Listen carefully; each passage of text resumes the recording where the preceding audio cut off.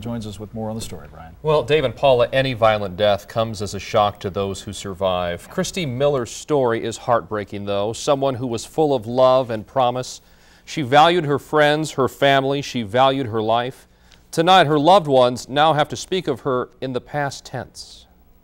Christy Miller was the type of person you'd want for a friend. She is one of those people that has magic, and everything's always worked out for her.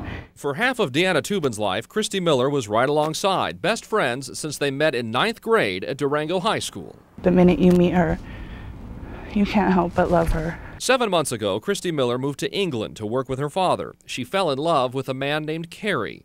He is believed to have been killed as well. They were planning on getting married, and she was planning on just starting a whole brand new life. Christy's sister Stephanie was helping her plan that new life. Now, in shock and sadness, Stephanie knows those plans will go unfulfilled. Always been there for each other, always. We shared a very close relationship. Christy Miller was in Egypt last Friday with her boyfriend to celebrate her birthday. The explosion happened just hours of her turning 27 years old.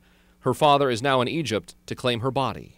She was a beautiful young girl who just was in the wrong place at the wrong time. The only American over there at that time who got hurt or killed.